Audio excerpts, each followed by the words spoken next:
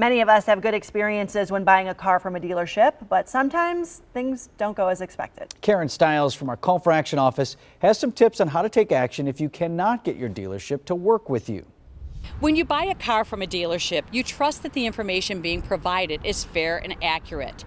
Most dealers act in good faith and will work with you if there's a problem, but this is not always the case.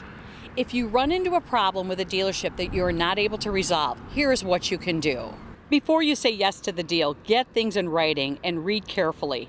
If something does not make sense and you cannot get solid answers to your questions, ask to speak to a manager.